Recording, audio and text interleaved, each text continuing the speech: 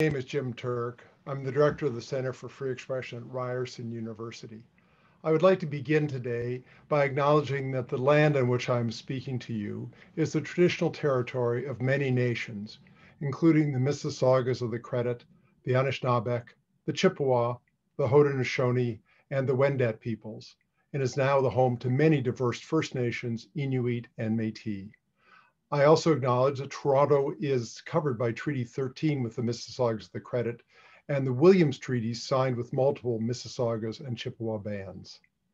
On behalf of the Center for Free Expression at Ryerson University and our co-sponsors for today's event, which are the Edmonton Public Library, the Milton Public Library, Penn Canada, the Thunder Bay Public Library, the Toronto Public Library, and the Vancouver Public Library, I want to welcome you to the 9th in the Center for Free Expression's In Conversation series, which feature prominent guests discussing important issues in the current political moment, in which democracy is under threat, public discourse on vital matters is fragmented into self-affirming ideological bubbles when not discouraged altogether, and censorship is increasingly seen as an ally rather than as an impediment to social justice.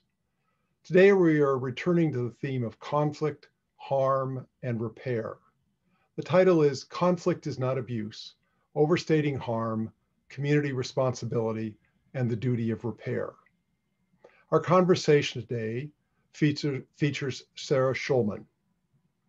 Sarah is an award-winning novelist, playwright, screenwriter, nonfiction writer, and AIDS historian. Her 20th book, Let the Record Show, A Political History of ACT UP, New York, 1987 to 1993, will be published by FSG in May.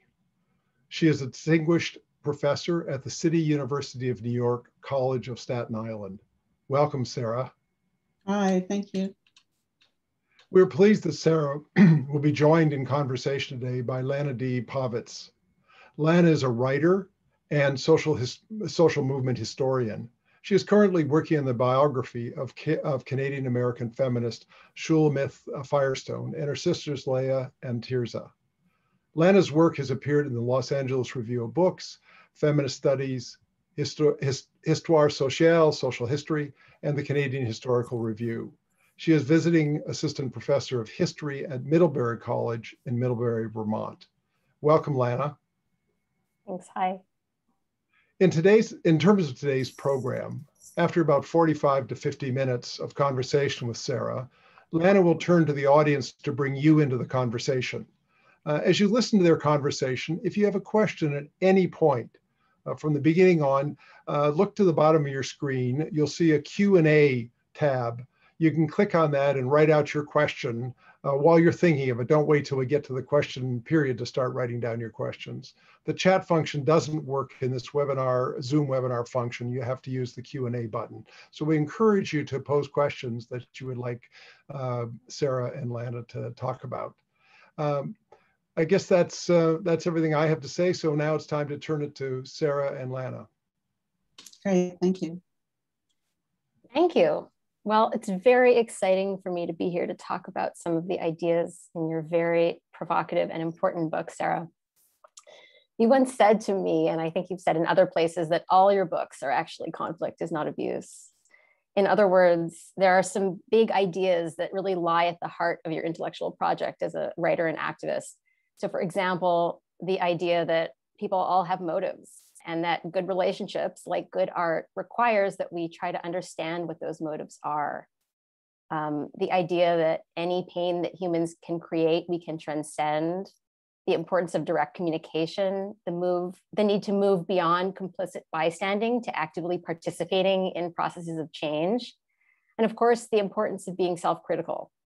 All of these ideas exist throughout your work, but conflict is not abuse is by far the most explicit laying out of these fundamental ideas. One of the great but almost throwaway phrases you offer in the introduction to that book is that this is not a book to be agreed with. Instead, it's a set of ideas that each reader needs to parse for themselves. Some parts will resonate, others will be rejected, some moments may even trigger. And it's been really remarkable to follow, as you and I both have, the range of commentary that this book has inspired. Even a quick search on Twitter or Goodreads or Facebook will turn up thousands of comments, wildly different in tenor and tone. One person's victim blaming garbage is another's lucid, honest, and challenging manifesto. This is a book that's being read around the world, from Copenhagen and Mexico City to Paris to Moscow. It's been cited by Black Lives Matter activists, James Baldwin scholars, internet influencers, high-ranking leaders of art institutions, you name it, someone's talking about it. And, you know, personally, Conflict has been a book that has really changed my read on difficult situations that I see in my life as an activist, as a teacher, as a friend, as a family member. One idea, just as an example, that has really struck me is this idea that we might be eligible for compassion or understanding from members of our community, even if it's conflict, if it's not abuse that's occurring. That's been really powerful. And I think it feeds into larger conversations that many of us are having now about abolition and the need to understand like the mechanics that will actually get us beyond a punishment paradigm. I've also really appreciated the chance to think about the distinction between power over and power struggle. And I'm sure we'll return to this, and of course, those distinctions can be really subjective, but I think important to try to parse. And it's also helped me think about the importance of de-escalating situations before they turn into abuse by intervening. And I hope we can come back to this too, the idea that it's important to take the time to have difficult conversations, and also with the recognition of how often this feels like such a big ask. So obviously I could talk for ages just myself about this book, but I'd love to hear from you. So let's go back to the beginning. Conflict is Not Abuse has now sold more than 30,000 copies in 9 printings, but initially you had trouble finding a publisher. Could you talk a little bit about what it took to get published and why you think it was so difficult to get published in the first place? Yes, first I just want to shout out to all my Canadian pals. Some of my best friends in the world are here right now, especially from Toronto and Montreal. I'm so happy to see you. I look forward to crossing that border soon. So let me say that I've always had trouble getting published.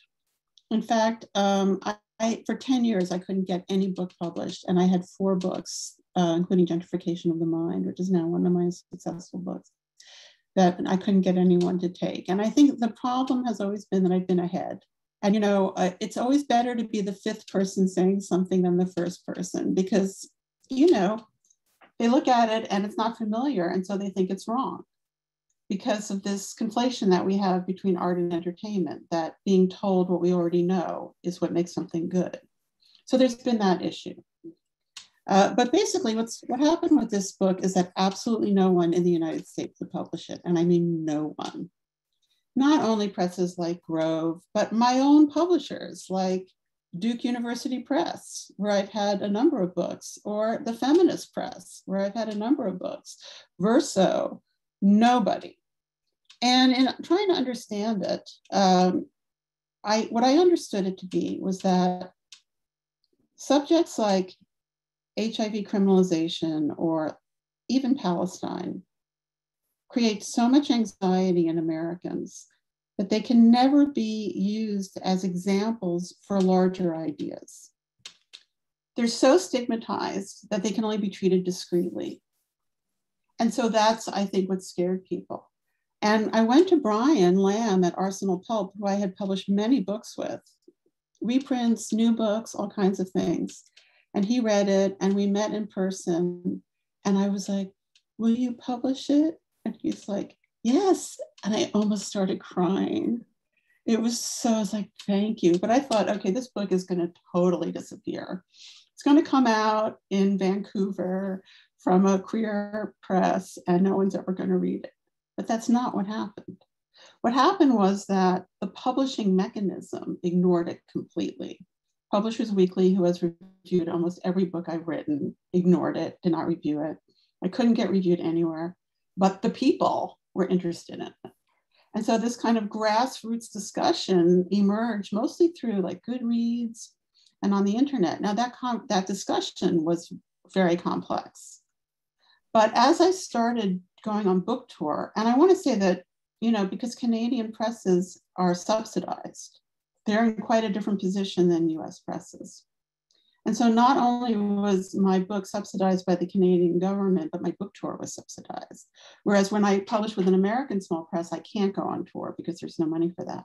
But as I started touring with the book, the audiences started getting bigger and bigger. I remember I started in Montreal and it was, it was full, but it wasn't overwhelming. By the time I got to Seattle, I had 400 people. Something was happening out there. And the audiences were younger and younger, like people in their 20s. And I started to realize that they were coming because they were experiencing what has now dreadfully been called cancel culture, which was something that I had not taken into consideration at all and wasn't writing about. And I think I mentioned it once.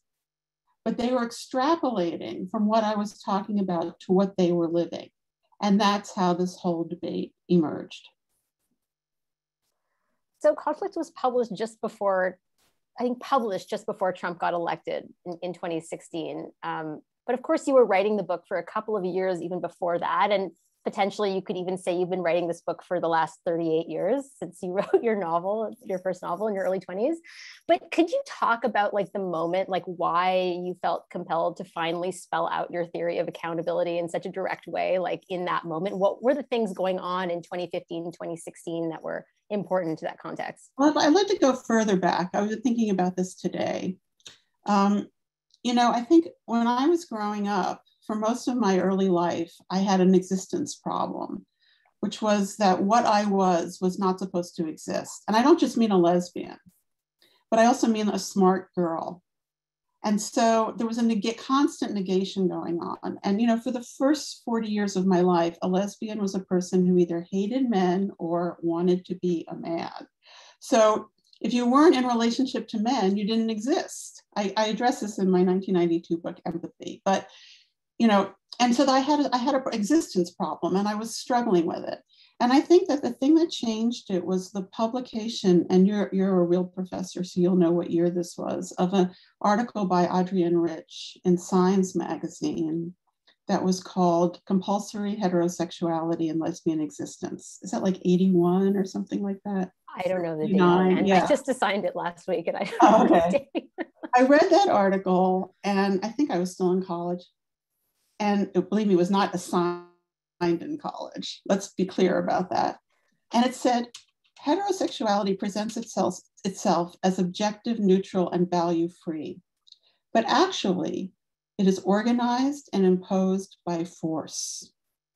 And I was like, oh.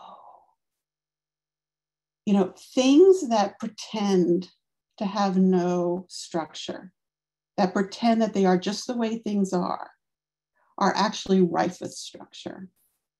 And this was reinforced I was a student at Hunter College and Audre Lorde was my professor. And she said to our class that you can't fight City Hall is a rumor being spread by City Hall, which is the same idea, that you're constantly being told that your subjugation or your marginalization is just the way things are and that's the way it's always going to be. This opened this enormous door for me. And this really, like I would say, has framed almost everything I've done since then, So the question was, things that you're being presented with, what are they really? And so I've spent my whole life looking at the air and trying to identify what the invisible structures are that are marginalizing people or disempowering people. And I think the first time I started really addressing it consciously was when I wrote this book, Ties That Bind: Familial Homophobia and Its Consequences, which was one of those books that took 10 years to get published that absolutely no one would publish. And it was the very first book analyzing homophobia in the family. And I coined the phrase familial homophobia and all of that. But in that book, I had the revelation that the homophobic family blames the queer family member, creates them as the negative object, that they are dangerous, that they must be removed, that they must be made invisible. But the truth is, the problem is the family's homophobia. So this revelation helped me understand a lot of things. And I think that it played a big role in my ability to finally challenge Israeli occupation of Palestine, which I came to very, very late. And this is something I'm very embarrassed about and ashamed of, is how late it took me to do the work to actually deconstruct the fake Jewish victimhood trope that is behind Zionism. And I think that, going through this other process of looking at familial homophobia allowed me to do that. Okay, so that's a lot of the background. And then you get to 2014, and as I say in the opening, there were 3 events that the book focuses on. One is the police murder of 2 Black men, Michael Brown and Eric Garner. One is the domestic violence of an NFL linebacker named Ray Rice, who was videotaped knocking his wife unconscious in an elevator. And then the third and most significant is the Israeli aerial war on Gaza in 2014. So here you have 3 events, one very intimate, right, between a couple, one that is the state against the people, and one that is between 2 peoples, that is geopolitical. But the rhetorics of these 3 events were all resonating with each other. That a person who felt somehow endangered by otherness, by difference, or by opposition, conceptualized themselves as victims when they were in fact the perpetrators. It was so clear. And that's when I started writing this book. And the book starts with the intimate and builds the tropes to going through events such as HIV criminalization in Canada, which is very significant to the argument, and ending with the Israeli war on Gaza. Now, I want to say something about the way it's written. I'm a novelist, and so I write cumulatively. In other words, I'm a storyteller. I'm not one of those people who in nonfiction has like 7 articles and then puts them together. So as you read, there's a trope that evolves, and there's an argument that builds and builds and builds, and in the end, you have the conclusion. And my model, I think the book that does this the best is Edith Wharton's The Age of Innocence, where every single thing that she drops lands. So my book is not a book where you can open it to page 18 and read 1 sentence and not like it and say that you disagree with everything in the whole book. You have to go with it to see what the idea is.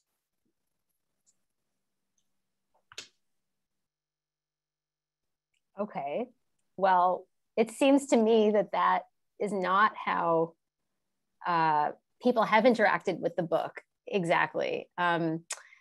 People love to cite this book. It's a hashtag. Conflict is not abuse is a thing. And sometimes I think it oftentimes is used as you've intended it, as reflecting somebody who has engaged with the ideas from beginning to end and thought through that build and kind of revelation. But sometimes it's distorted. So very much so. Can you talk about some of the most sure. Well, Margaret Atwood is one of the biggest examples. She clearly did not read the book. Okay, so she was involved in this conflict, at the university in British Columbia with this professor who had been accused of slapping a female student. I don't have all the details, but she had signed on to a letter supporting him. This is intra-Canadian. This story has not come to the United States. And so she was defending herself, and she tweeted a picture of my book and said, "Conflict is not abuse, a book for our time." And as much as I want to be appreciated by Margaret Atwood, but I had to write back and say, I think if you read this book, you will not tweet this, because she was also accepting $1 million from the Israeli state that year because she had been awarded an Israeli State Literature Prize. So clearly she did not agree with the book. She hadn't even cracked it. So that would be the most egregious, I would say, use of that. I mean, Kim Kardashian also tweeted it, and it was also spoken in the British Parliament. But, people use the Bible to justify slavery. I mean, you can use anything to justify anything. You can use any word to justify anything. So the fact that people can claim meaning that isn't there, that's really on them. And certainly writers should read books before they cite them. I mean, agreed. Do you think though, like if you had to, I mean, you said earlier that a lot of readers, particularly younger readers, extrapolated, that they read the book in a certain way and made the meaning that they needed to make out of it. In some obviously very productive ways, but I think in other ways that actually are distortions of some of your ideas. And, there are people listening here who haven't, many people haven't read the book. I outlined some of the main ideas, but I'm curious if you see any major distortions that you would love to address.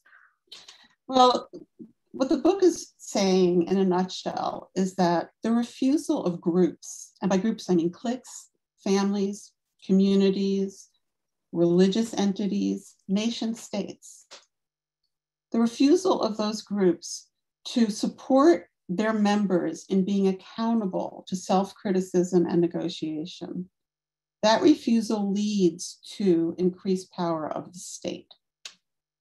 And that is what I'm showing over and over and over again, whether it's between two lovers where one is HIV positive, right? Whether it's between people who file for false, I rely a great deal on the work of Catherine Hodes, a social worker who actually created the phrase conflict is not abuse. And I go a lot into her work, but she shows that increasingly perpetrators are the first to file legal letters or to ask for restraining orders, that they seize the whole mechanism that's supposed to protect victims, all of this kind of thing. So this idea is the basic idea. If you let your friends scapegoat people, and you participate in group shunning and bullying and all of this kind of carceral social behavior, what you're doing is you're enhancing the power of the state. That's the argument. What some people have done is turned it into like self-help for leftists. Okay, they ignore all the stuff about the state. I don't think they actually read it. I think what they read is the excerpt that's on Amazon. And they're only focused narcissistically on like relationship stuff and their friends and all of that. But they haven't read it. I mean, there's so many comments about people saying, well, she never defines conflict and abuse. That's like one of the most common criticisms, but it's defined right away, in chapter 2. So I'm like, well, did you actually read this thing? So I think that's the biggest distortion, is reducing it to a narcissistic issue about individuals. Okay, well, I think this whole idea of people thinking in terms of groups, good groups, bad groups, whether that's a family or a clique or a workplace or a state, one of the things that seems really important to say about being part of a good group is that it's very difficult to do. It's hard to be in a good group in a certain way. It's hard to talk, listen, and work things out sometimes, particularly in our political economy where our lives are mostly not structured to let us devote so much time to those conversations. I remember a revelation I had after reading the book is how few people actually I would be really willing and prepared to do that very, very, very time-consuming work for. I think it forced me to rethink what I even meant by community. But I do think that I don't know that I would see it as narcissistic, but I do think that people are really flailing to try to figure out how to make a place for that emotional labor in their lives. And there's just so much talk about burnout. It's just a really common thing for whatever reason. People are talking about feeling burned out in contrast to maybe nourished by their social and political worlds. So I guess a practical question, if you will indulge going down this kind of interpersonal track, which I think people still really do want to talk about, is how can we know the limit or the extent to which we're entitled to each other's time? How can we know when it is our duty to intervene or negotiate? How can we know where that begins and ends? Or even if you want to put that in terms of your own experience, because certainly you've had to learn for yourself where to draw the line. Well, I'm going to disagree with you here, because okay. I think that it's a lot less time consuming to pick up a phone and call someone and say, wow, we've really gotten crazy. Why do you think this is happening? And just fully have that conversation, than to stare at them across the room and freeze them out for 20 years. I'm serious. Because once people get locked into a position of supremacy, where they've determined that somebody else is not allowed to be spoken to, and we should break that down also. Yeah. Once they get locked in that, it's very hard for them to let go of that. So you'll have people, being icy and cold and mean for decades. They don't even remember why they're doing it.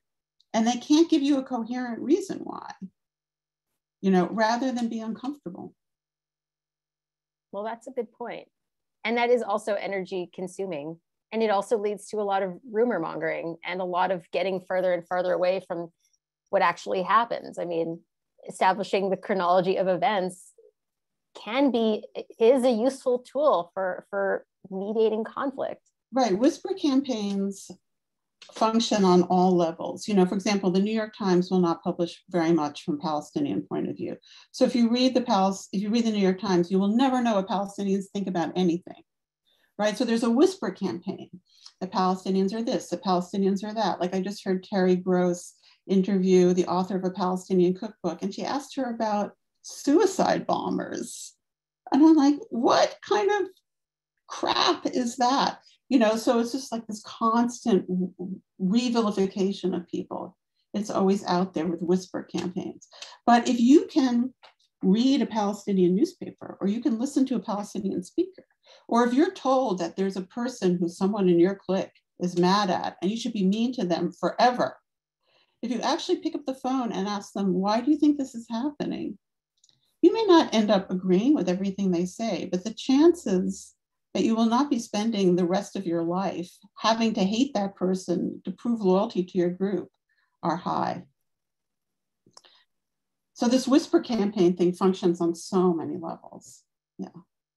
Okay. Well, one of the areas that kind of overlaps, but I think is actually really distinct from what we're talking about, is the kind of the cultural crisis or series of revelations that amount to the Me Too moment or movement. And it's one of these things where the timing of this book coincided with that, but it's not really written in some ways to address Me Too, because a lot of what's happening there is an actual experiences of power over, in other words, abuse. We're not talking about the realm of conflict, but people often project onto this book the expectation that it will also help them deal with situations of abuse, which it doesn't. And I think that's one of the areas I see really, there's a lot of distortion there. But I guess I'd like to ask you what you think this book could offer us, or your ideas around this could offer us in terms of thinking through the sort of shocks and growing pains of cultural transformation around kind of sexual assault and sexual misconduct. Well, it's hard because I don't think I have much to offer on that isn't already out there. And it's not really my subject. Like right now, my book is coming out in French. And every interview is, what do you think about Me Too? And I'm like, right. My book is not about Me Too, right. But I would be interested in less focus on the prurient aspects of beautiful women being sexually harassed by troll, ugly, rich men. And let that expand a little bit more to sexism itself. And how does sexism function in excluding women or controlling women who have ambitions or who are trying to just earn a living? And it's weird that it's stayed focused on sex and it can't go to the next step, but that's for somebody else to do. Okay. And I often say the same thing too when I'm discussing this book and people want to apply it to so many situations. I think it's really important not to assume that the message of this book is that there is no abuse and that it's all conflict. And no, I say that at the beginning. I really know, but there are thousands of volumes of books about abuse. And I think I even say, and I do not wish to reproduce that information here. Right. But this book is about conflict. Yeah, power struggle. Well, one of the things that I think is maybe a lightning rod for some people in making that conflation is this idea that the book really asks you to be open to self-criticism, and people feel very endangered by that. And we've talked about that kind of in the interactions, even with the book, that people kind of reenact the arguments of the book in certain ways. And I guess I don't know, do you have anything to say about how people can learn to be self-critical? Because it's hard. And Well, you do talk about this again in the book, but for people who haven't read it, and where do you see examples of that taking place sort of positively in the larger culture? Okay, so let me break that down a little bit. I think that one of the best revelations in the book, and I mean, this book is filled with ideas and some of them are wonky. And that's why I put the thing at the beginning saying like, there's no one on earth who could agree with everything in this book. But I think really one of the best ideas is that this conflation of conflict with abuse can be attributed to dominance, but it can also be attributed to trauma. And let me go into that a little bit. So when you're dominant, you grow up in a way that you're never asked to challenge your own positionality. And if somebody disagrees with you or is different than you or even opposes you in such a manner where you might have to face things about yourself that are uncomfortable, people can experience that discomfort as an assault or an attack when it's not. But when you're traumatized, sometimes it's so hard to just keep it together that the idea that someone else's difference or someone else's opposition means that you would have to be self-critical feels like you're just going to fall apart and it's all going to come tumbling down. And so you can get the same sense of reducing other people's difference to attack in trauma and in dominance, right? So, okay, so can you just cue me in a little bit your question again so that I can.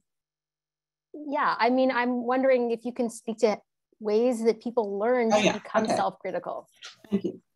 So right now we have this concept of loyalty in our groups, our cliques, our communities, whatever, that we are loyal to our friends if we hurt the people that they don't like.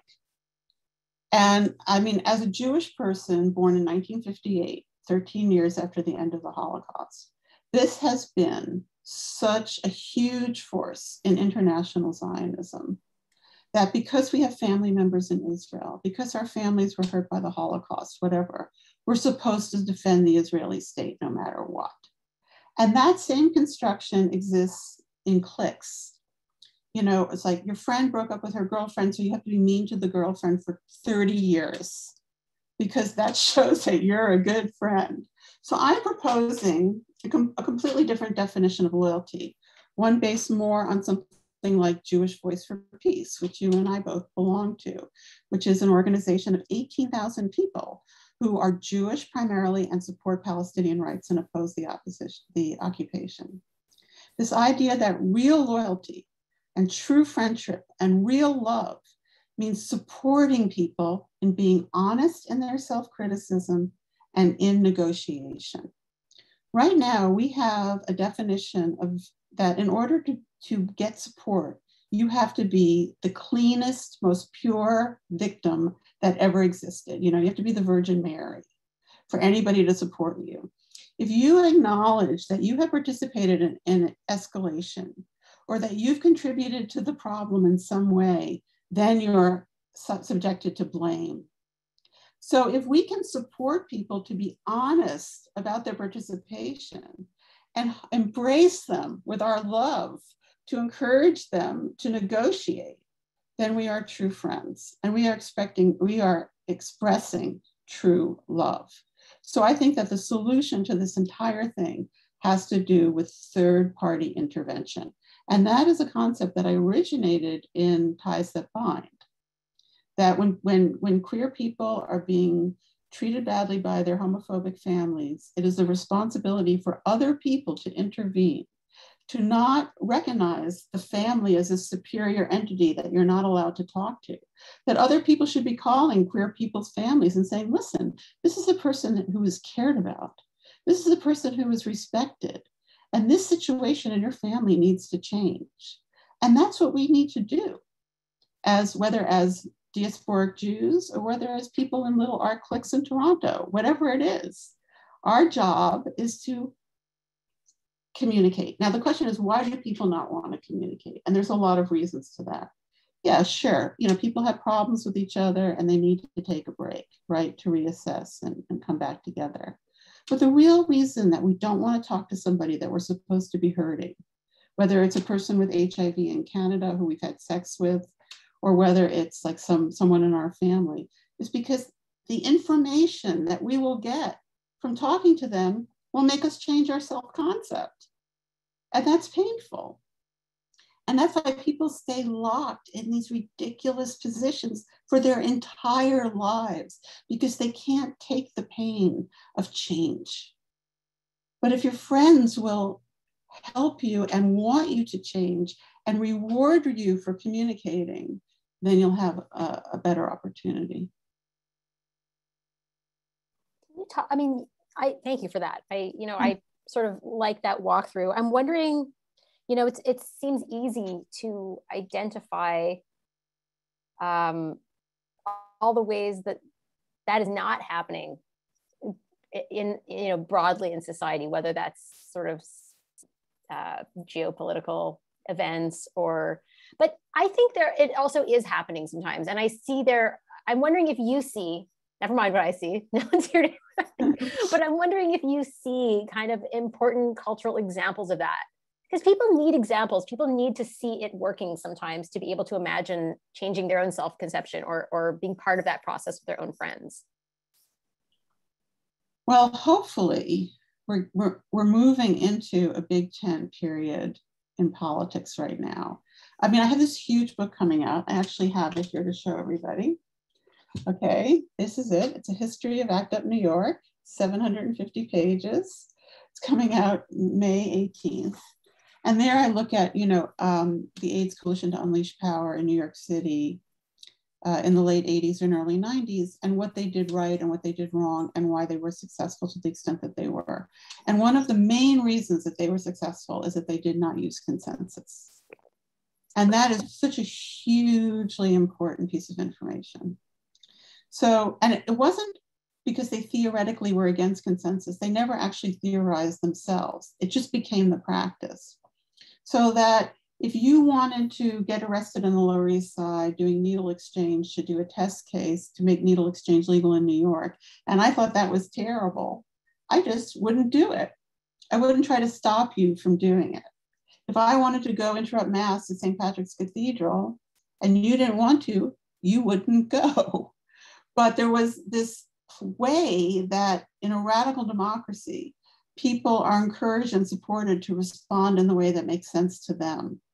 So there was a statement of unity in ACT UP, which was direct action to end the AIDS crisis. And that's it. That was the only statement of unity. So direct action as opposed to social services to end the AIDS crisis. And within that rubric, so many different kinds of people did so many different kinds of things in so many different ways that they produced a paradigm shift through simultaneity of response. And so if we can, I do see a little bit the reemergence of this concept now. I think, because there's so much police violence against Black people in the United States. And this has become the rallying cry. I mean, the demonstrations this summer, the demonstrations last night, the subtext is COVID, but there's something much bigger there. And, and the principle of unity is quite small. And there's so many different kinds of people who are responding to it. And that's the way to build successful movements. I think historically, there's not a single movement in history that forced people to all think the same or use the same strategy or use the same analysis or the same words that succeeded. And so, and that gets back to our kind of the negative group versus the positive group. When the negative group demands lockstep, then there's something very distorted in those relationships and it does not have a good outcome. I think there's a lot packed in there that also has implications for how we handle free speech debates. I mean, a strategy I think that a lot of people who have been supportive, particularly of Palestinian human rights, have understood is that if you start to censor free speech around certain things, that can kind of come around and bite you. But if you kind of allow an approach of, well, if you don't agree with that, do your own thing, and you don't shut it down directly, but you offer an alternative. I mean, I think that's kind of an important political vision. I mean, do you want to say anything about free speech in relation to that? I mean, do you see it that I know way? that Canada and the US have very different ideas about freedom of speech. And I know this from personal experience, having testified in the famous Little Sisters case in Vancouver.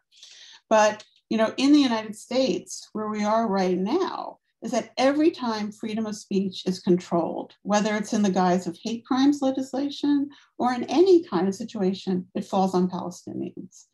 Over and over again, they are the ones who carry the burden of those restrictions.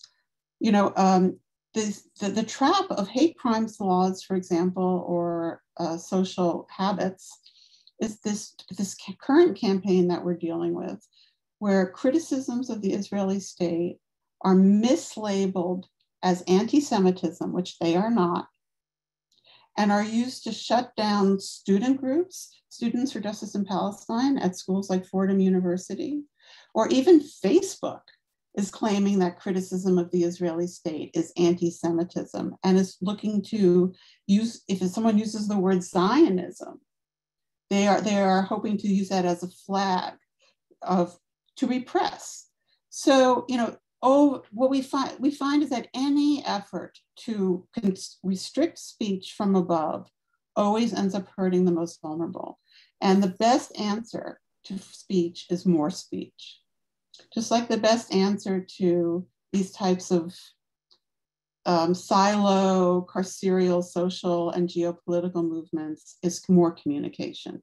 Doesn't mean that you're all going to agree in the end or that everyone's going to be friends, but what we need is more discomfort. And, you know, I was very influenced about this by Sarah Ahmed, who's someone that I read a lot and rely on a lot. And in her book, The Pursuit of Happiness, she talks about how the demand to always be comfortable is a demand of supremacy. And the only way that a person can always be comfortable is if other people are suppressed. And that in a healthy society, we are always uncomfortable because we're constantly surrounded by difference and other people's needs. And that's what we should strive for. Thank you for that. That actually would be a really good note to end on, but I have a couple more questions that I wonder if we could talk about. So this book was published 5 years ago. You've had 5 more years to add thoughts and to think through. I'm wondering if there's anything you'd emphasize more or say differently if you were writing the book now. My biggest error, I think, in this book was not understanding that different generations have different relationships to social media. And I have a huge bias in this book against people using email to deal with conflict instead of speaking to each other. And many, many, many younger people, and I'm only getting older, so there's more and more younger people, insist that they can resolve conflicts through social media. I still don't see that, but I actually should have thought about it and need to know more about that and understand that because it is our reality, especially under COVID. So that was the biggest mistake. I do think that time has been on my side, however. So for example, one of the things that people really misrepresented in this book, I talked about the phrase believe women. And in the book, I said, you know, let's look historically. I gave the example of Scottsboro in the United States.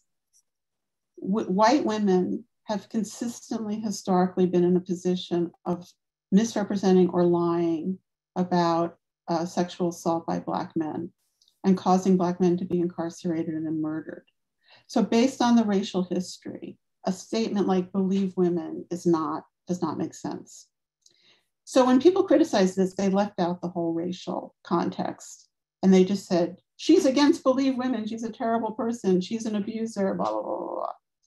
But since then, we've had Amy Cooper, you know, the Canadian woman who was in Central Park calling the police on a Black man because he wanted her to leash her dog. Was she Canadian? Oh, yes, dear. Very Canadian. And we have, you know, the woman police officer who killed a young man in Minneapolis 2 days ago. We've had a Black woman police officer who was involved in the Freddie Gray murder in Baltimore. I mean, I think it's become very, very clear that believe women is not doing the work that it was supposed to do. What it was addressing is that women are not believed, and that is a fact. We are not believed about our experiences. But the answer is not to lose all nuance and to lose all sense of evaluation. So, you know, that was something that I think has really played out clearly in a way that still is relevant, if not more so. Yeah, I think one of the big asks of the book is that we hold those kinds of tensions to say, yeah, we live in a world where abuse is not, people are not doing enough about actual abuse, where people are not believed when they talk about experiences of being victimized. And simultaneously, there are many other situations where that easy not asking of questions sort of erases an obligation to try to figure out what really happened for the purposes of actually conflict resolution. Right. And it's hard to hold both those things, especially because no matter what we do and how good our books are and how careful our writing is, people are always going to disagree about the meaning of things. Well, our mutual friend, Will Burton, the French professor at Berkeley, pointed out to me that, you know, the world is divided into people who believe in the unconscious and people who don't believe in the unconscious. Now, as a Jewish intellectual from New York who was born in the 1950s, I believe in the unconscious, which means that I believe that we're not in touch with all of our motivations. And that, you know, the struggle to be an integrated person is to get as close as you can to trying to be open to see what your real motivations are. But people who don't believe in the unconscious find that very offensive. The idea that they may be acting on something that they're not in touch with, they think that that's an insult. You know, so that's a really big divide in how people look at complexity. Yeah, but I do think that people think it's an insult because, again, we live in a world where people are not feeling like they're going to be eligible for humane treatment unless they have access to all of their motives all the time. It feels like it's too vulnerable to say, I hadn't thought about that, or that really wasn't on my radar, or that's not what I meant. You know, people don't always want to risk you have to be a complete victim to be eligible for compassion. And my view is that every person who needs help should have it. We are all eligible for compassion. No matter what's happened, you know, we need to be able to be heard and to deal with people where they are. And, you know, and I think that there's a lot of talk about that out there. You know, I'm hopeful about that. Well, thank you so much. And thank you for all the ideas you've already shared. I think this is probably a good time to bring in the audience. So, Ange, what's the first question we've got for Sarah? Yeah, the first question is from Sam, and Sam says, do you stand by your statements against email, text, phone calls as outlined in Conflict is Not Abuse? And you may want to expand on what your stance is. Yeah, I think I just mentioned that in the conversation. I do understand that there's gender differences, generational differences in how we experience those things. I still think that instead of sending people mean emails and mean texts, it is better to pick up the phone and be interactive. Because, you know, when you're interactive, the other person's reality is more present than when you're monoactive.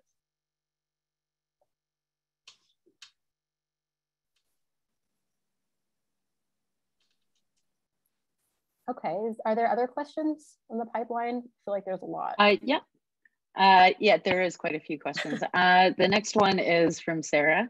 And Sarah says, I've often thought about the different scales of your subjects in conflict and admired the kinds of imaginative challenges that arise from your comparative analysis of these rhetorics. I'd love to hear you speak about any critical or practice-based responses inspired by your analysis and conflict that are doing the kind of work at any scale that your book is calling for. I don't have an answer for that. Would you like the next question then? Or? Sure. Yeah, I'm sorry, I wish I did. Yeah. Okay. Would you have any advice in handling conflict with people, including family, who are transphobic? Well, I think my suggestion has always been third-party intervention. I think third-party intervention is the essence to all of this transformation. When families are subjecting queer or trans family members to projected cruelties and marginalizations, other people need to get involved. And I know that we hesitate to do that because we have a concept of the family that protects it from the humanity of the member that they wish to project onto. But, you know, call them up. Hi, you don't know me, but your child is a very beloved person who belongs to a community that values them, and you're not seeing them in the context of who they really are. Even meeting with the family, like open up the protective shell of the perpetrators and give them interaction and communication with third parties who are going to intervene on behalf of the despised object, whoever that is.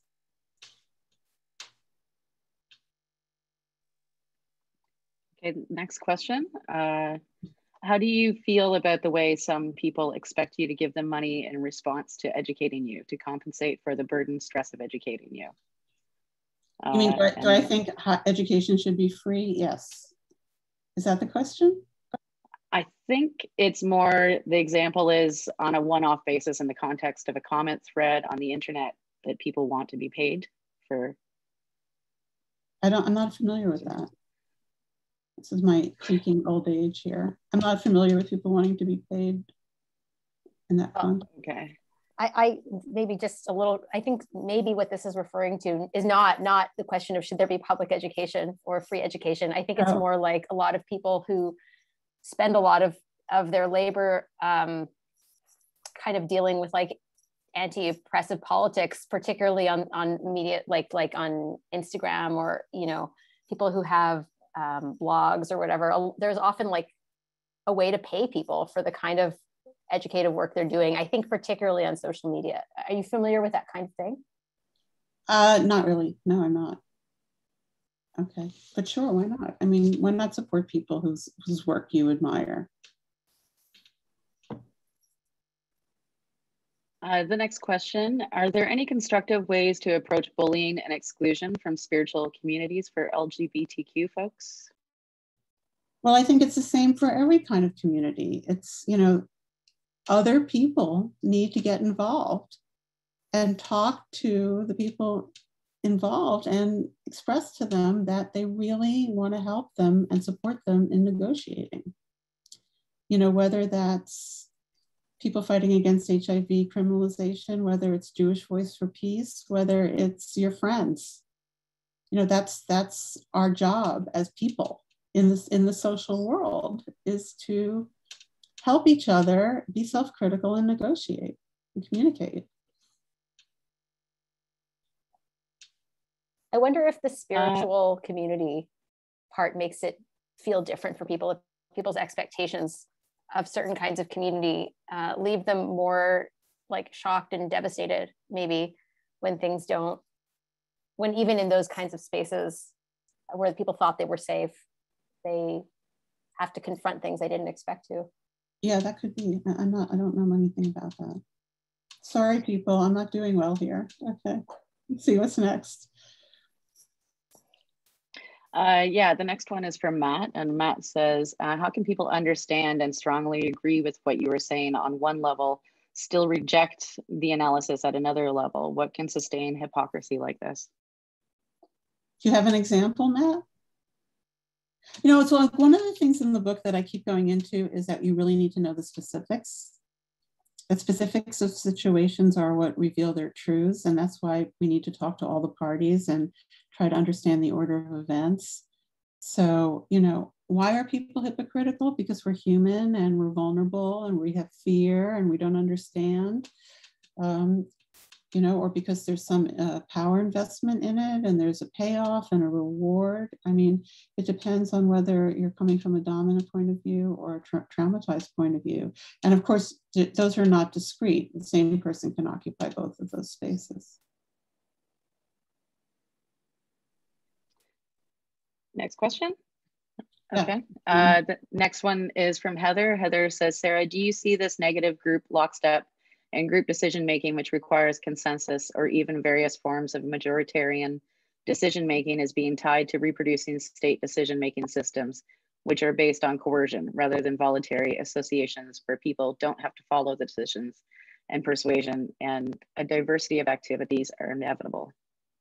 I mean, that sounds right. I would have to say, I would need to know the specifics of any example to really say yes or no, but I mean, that resonates with me. Can I pause further questions and just let's pause for a second to ask about this question of specifics. I know in a lot of communities where real abuse has occurred, there's a big block to this idea that people should feel entitled to specific information. And sometimes that process of having to relive one's actual abuse. And again, I think this is really an instance where that's not what you're talking about. But I know, and I hear all the time in the conversations I have with people, that that's what seems like is being asked for. Can you comment on this? Like, how can we know when we're asking to re-traumatize people and when we're getting the kinds of information we need to be ethical participants as community members? Well, a lot of this comes from the work of Catherine Hodes, who was an advocate for women who were in domestic violence situations. So if a person is in any way participating in escalating a problem, even if their participation is not equal to the other person, and even if the consequence on them is worse than on the other person, it means that they have some power and that they can change some things. Whereas, and that's what conflict is. Whereas if you're in an abuse situation, which is power over, which means nothing that you do contributes to the escalation or can de-escalate, like in a structural racism situation, for example, right? I would think that we would want to discover that we have some power in a situation and that we can create some change. However, because of the demand of being a total victim, unless otherwise no one's going to help you or care about you, the question of do you have any participation seems implicating because of the way that we blame the victim. So we're caught in this paradigm that if we really look to see, do we have the power to make some change in this situation, that's blame. And it's only blame if you have to be 100% a victim to get any support. But if the people around you allow for nuanced self-criticism and recognition of your own role, then you don't have to be a complete victim. And then the learning that you have some power is good. It helps you change, have some say over how your life will change.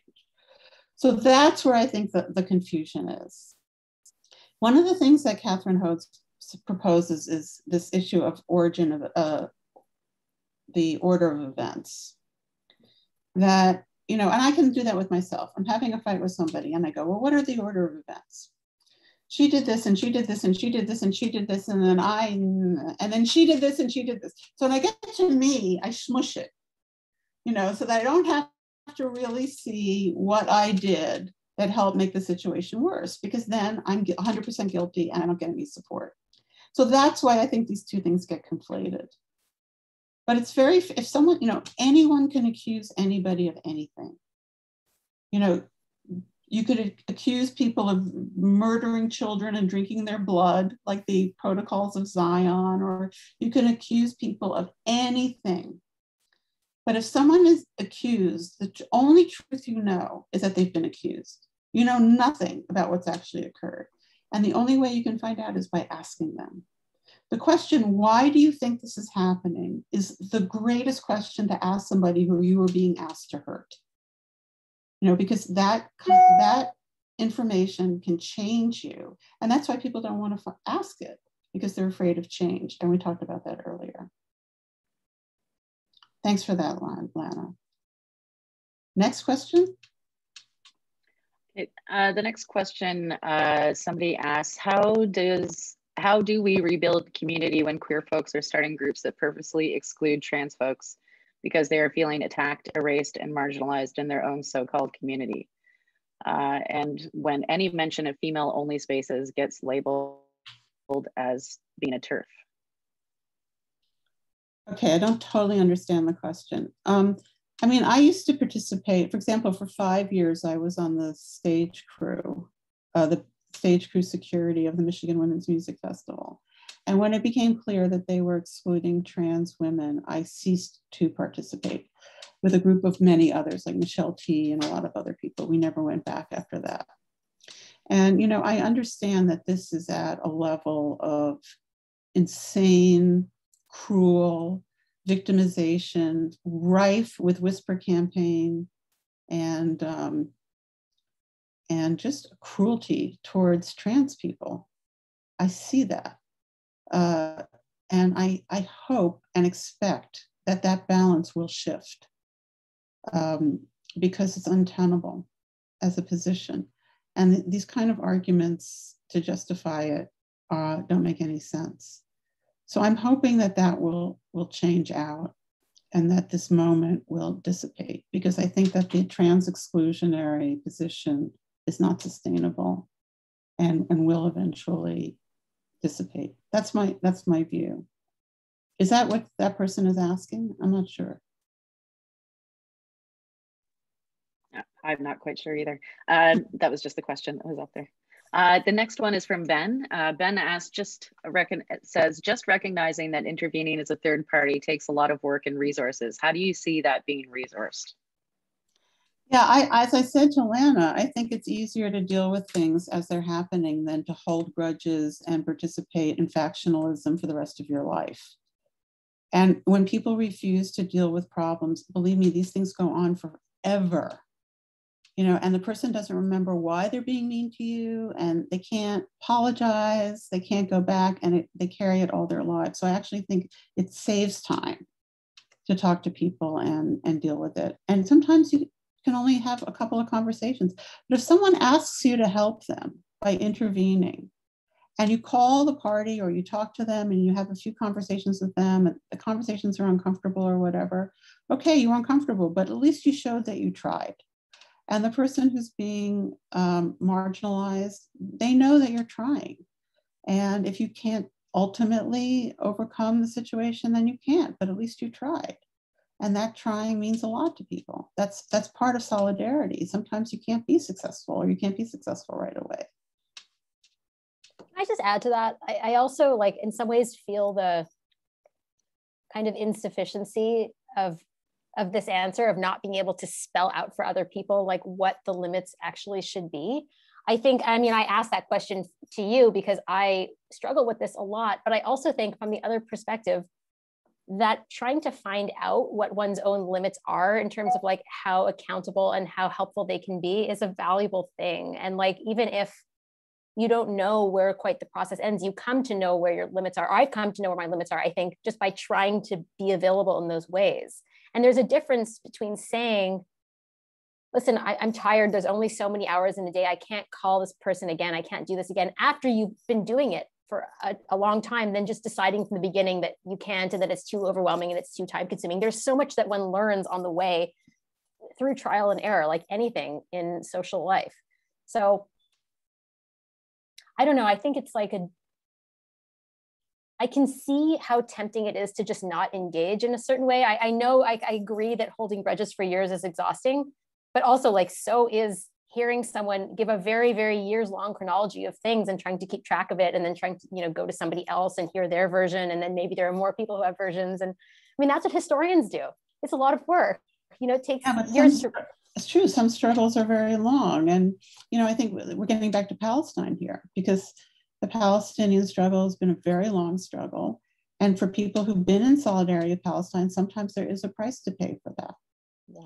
You know, sometimes you get harassed, sometimes you get charged, falsely accused of things, sometimes you get death threats, sometimes you get all kinds of things. But, you know, it's the humane, moral, ethical position. And the fact that other people are going to make you frightened or uncomfortable, well, you have to stand up to that. And that's what it is to be a full person. And ditto with your friends.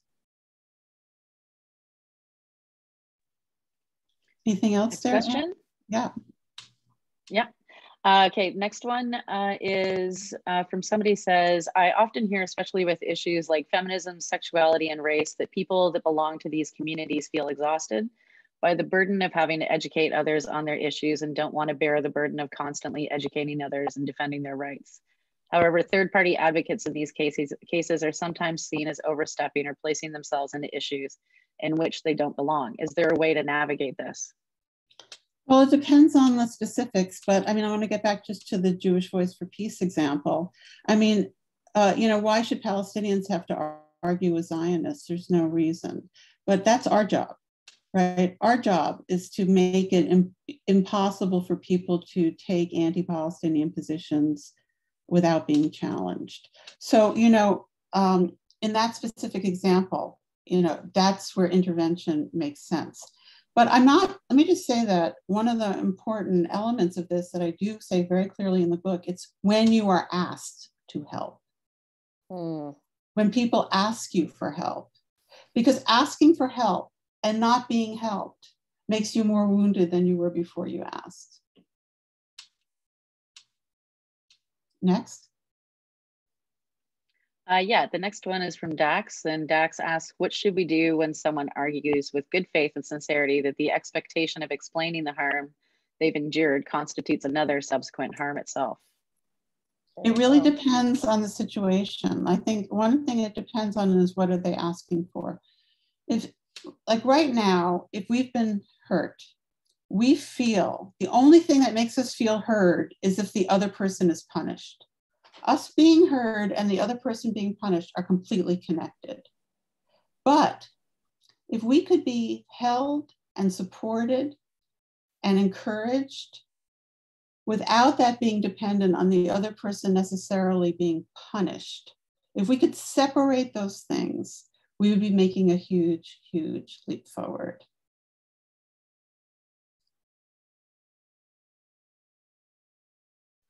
The next question is from Taro. Taro asks, how do we build genuine connection and understanding between racial communities within the queer community? How can this wave of violence be used as an opportunity to learn about gay, Asian American Canadian culture?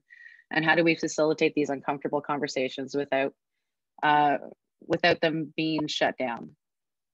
Well, I mean, you can't force other people to educate you. I mean, but I would say listen. There's a lot out there, and a lot of people are speaking, especially now.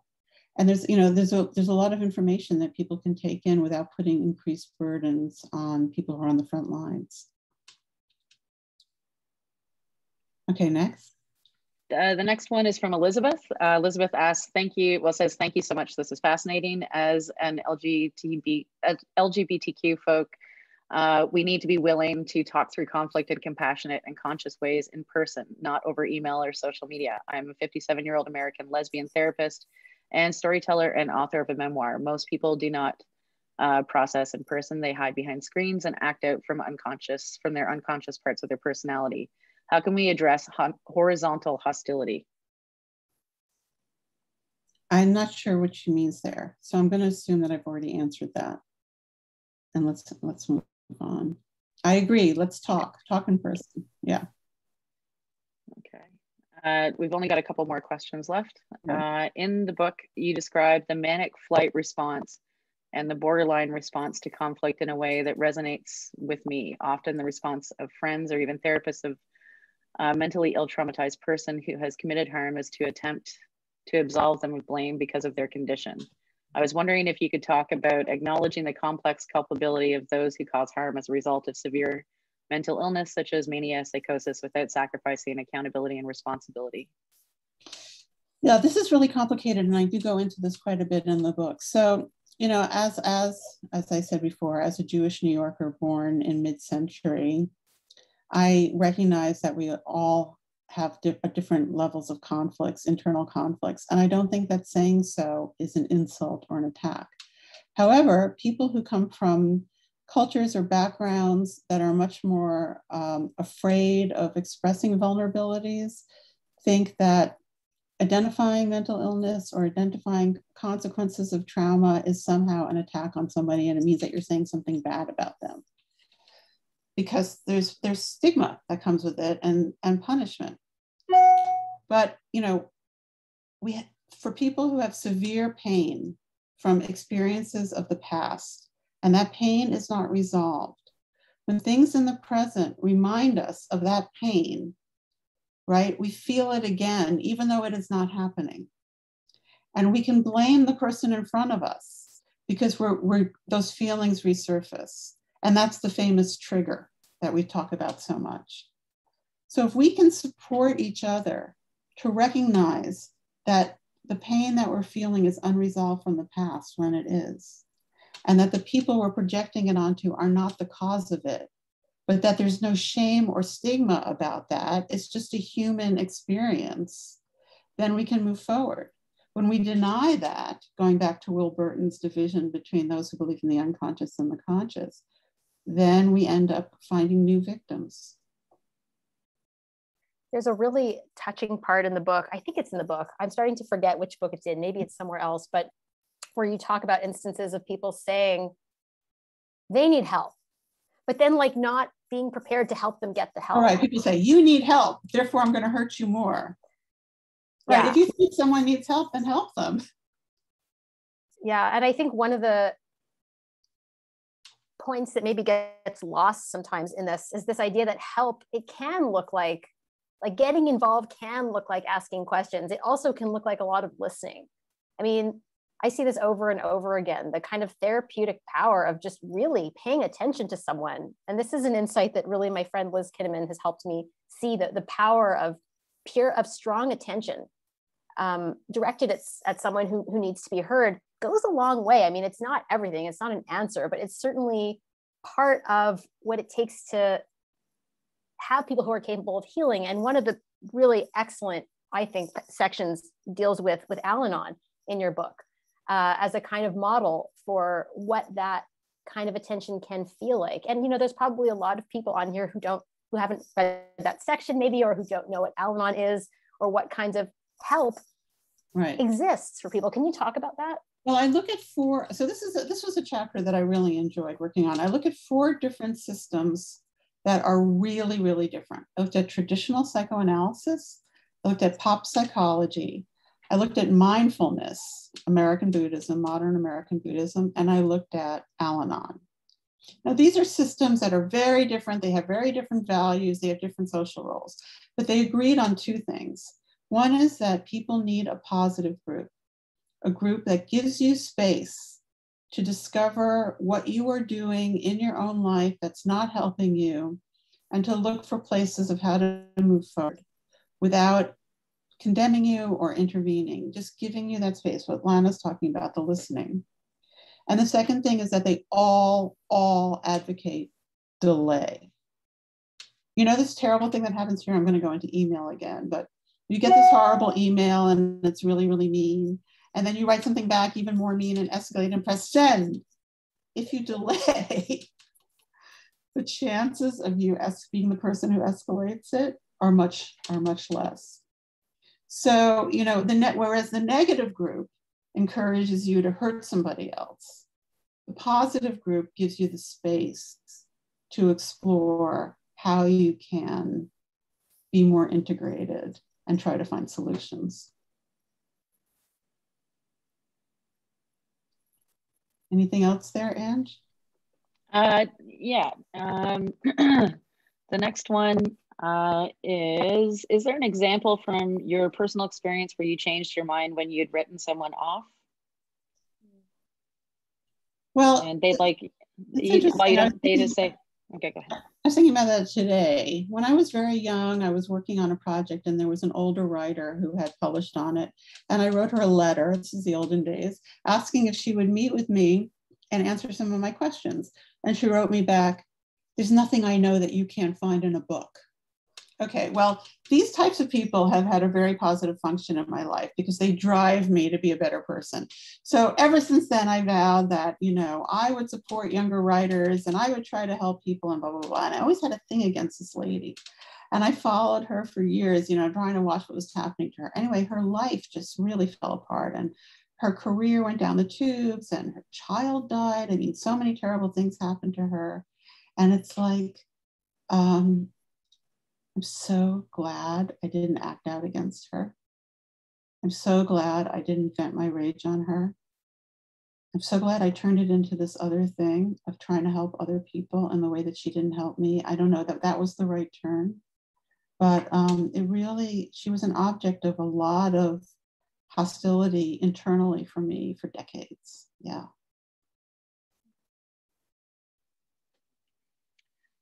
Next question is from Kara. Kara says, at the start of this conversation, Lana mentioned that much of your work has related to this topic in a way you've been writing, and in a way you've been writing this for 30 plus years.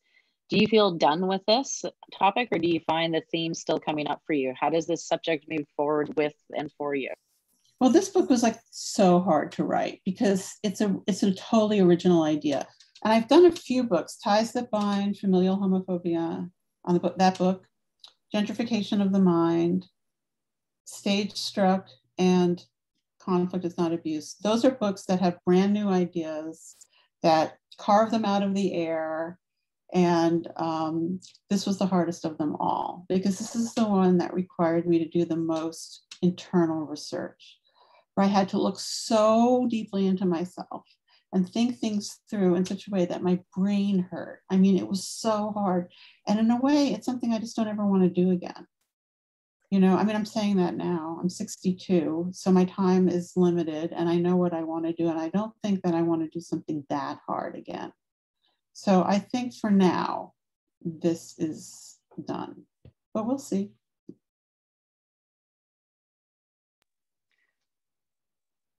Yeah, another question. How do you hold the need to pay emotional attention to the person who is oppressed via conflict or abuse, and call the person who exercised the oppressive behavior? Sometimes I've seen people feel like trying to practice an abolitionist approach to conflict and abuse possibly deprioritizes the oppressed person's experience and state of harm. Well, that's what I said earlier, that, you know, if everybody deserves compassion, regardless. So when people are in pain, let's be there with them. And then, you know, and whatever that means, you know, there are people who are mad at someone because they said something they didn't like and will punish them for 30 years. Then there are people who like want reconciliation with the person who murdered their parents. You know, there's a range of character types that have a very, very different response to transgression, to being injured, to how to respond to criminality or cruelty in another part. And it's just interesting that it's not the act itself that carries the value of how we respond. It's the individual and their own history. And we have to keep that in mind. So when you look at, for example, two people could have had the same sexual experience, and one person could feel legitimately that they were damaged for the rest of their life from that experience. And another person could have had an identical experience and been like, oh, well. So it's not the experience itself that holds the value. It's our histories and what we bring to it. And that's why we can't universalize to a standard of punishment. So if every person could be met in terms of their level of pain and what they need, not dependent on the other party being punished, we would have a much healthier way of interacting with each other. Can we relate that, or let me say, how can we relate that, do you think, to the conversations around HIV criminalization? Because I think that there's a lot of lessons in, well, counter lessons or like negative examples in looking at kind of the state framework for that, and a lot of options that were advanced, for example, in ACT UP, for different ways of like dealing with those nuances. And I only bring it up because I feel like that HIV criminalization section is really underplayed. It's not a part in the book that people often talk about, but I think because on the one hand, it deals with like state punishment, which is something that we're obviously grappling with by the second, and then also like something that's considered to be like this private territory of like sexual feeling, which is sort of considered out of bounds in a certain way in people's experience. Can you just sort of talk about that in relation to the last question? Bridge. It's the bridge between the intimate and the social, because the government uses the intimate relationship to hurt the person with HIV. They go through the body of the person who's HIV negative, and they ask them to denounce or bring charges against the person who's HIV positive, right? But actually, the problem is stigma, because the reality is, if you become HIV infected today, especially in a place that has health insurance of some kind, like Canada, you can live a normal lifespan and get all the medications that you need and never experience a symptom. I mean, you may get a symptom of the medications, but you know, there's so many diseases that are so much worse than HIV. So why this global desire to hurt people with HIV? And it's so interesting to look at it in the Canadian context, because Canada has this neoliberal veneer, but there's incredible viciousness underneath that, and we see it in many, many realms. And, because the stigma, because it's associated with anal sex and with needles, carries a kind of vicious, almost manic desire to hurt. When you analyze HIV criminalization in Canada, at the point when I first did the research, half of the people who were incarcerated at that time were Black. There's not that many Black people in Canada. So you start to understand that this is a racial paranoia against immigrants. And when you look at Canadian tabloid press and its representation of people who were charged and prosecuted early on, it builds into that whole thing about the Black men as over-sexualized, as sexually dangerous. This is a standard trope of white supremacy. So as you start to, really dig into it, you start to see what the true values are that are being represented. For people who don't just basically know how this works or what actually is happening, I realize we sort of skipped over defining. Well, I want to say that I'm not up to date on what the situation with HIV criminalization in Canada is. I know there have been changes since my book came out. Okay, but the thing you're talking about. The original concept was that if you were HIV positive and you did not disclose to your sex partner, then you could be charged with a crime. Even if you used a condom, even if you were on HIV meds and therefore your viral level was so repressed that you could not biologically infect anybody. And so this is a nightmare crime charge, and it was global. So if, for example, in Taiwan, if you were HIV positive, you could be charged criminally if you had sex with another HIV positive person, which doesn't even make any sense. So none of it made sense. It was just a nation expressing its viciousness and picking people who are endangered and falsely positioning them as dangerous. In the same way when you look at Palestinians, in the same way as when you look at the queer person in the family. People who need our support and love being made even more of an object of oppression. And that's the whole phenomena that we're discussing here. Right, and so alternate models then, or ways of, and I'm only asking this because it's so in the history, there are so many ways that people have presented different modes of communicating around sexuality that don't produce these kinds of exclusions. And you were in the thick of it in ACT UP. I mean, can you talk about some of the kind of... We didn't have HIV criminalization in ACT UP. HIV right. criminalization came after there were treatments, because it was actually about race panic, anti-immigrant panic, and a real vicious desire to cling to the stigma of HIV. But in the meantime, there's all this great material, these sort of sex positive, pro-communication pamphlets and messaging and, messages on billboards and all these things. There are so many ways of doing sort of social policy that don't involve reinscribing those values over and over. So right. I just wish more people... My original research was published in Slate magazine before I did the book. And I had so many negative comments. Half of them were Canadians who really wanted to hurt people with HIV. And the other half were Canadians who were mad at me because I was, as an American, what right did I have to talk about this? So, it was a very interesting response. But yeah, no, I'm not up to date on where that issue is today. Okay, well, Sarah, before we end, do you want to offer any sort of final comments about, where you wish these discussions would go, what you'd love to see happen? I think the most important thing is that if you are having a conflict with somebody, sit down and talk with them if you can about what you think is happening. And if someone is being singled out or group punished, shunned, there's a whisper campaign about them, whether it's someone you know, or it's, for example, what's going on in France now with Macron saying, oh, we have to scrub the academies of the Islamo-gauchiste, which is just like the Jewish Bolshevik, it's the same type of, whether it's social or whether it's intimate, Your job as a real person is to go to the people with whom you identify and say, how can we bring this down? How can we negotiate this? How can people be heard?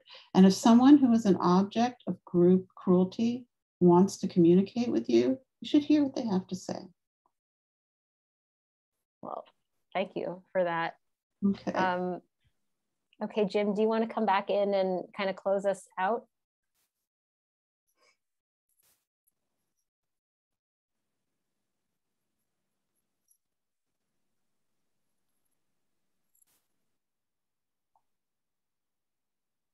I can't hear. Your audio is not working, Jim. Okay. I'm having trouble with my microphone. I hope it's working now. I was saying I want to thank Sarah and Lana so much for a really engaging conversation. And I want to share with our audience, first of all, to thank them for participating, but also to indicate that a video recording of this conversation will be posted on the center's website tomorrow. So if anyone who you'd like to have here share your experience today, or if there are parts of it you'd like to hear again, you can go to cfe.ryerson.ca. That's CFE for Center for Free Expression.ryerson.ca.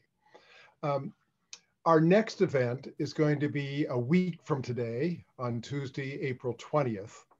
And it's about a completely different subject. It's on broadband access. How can it be a reality for all?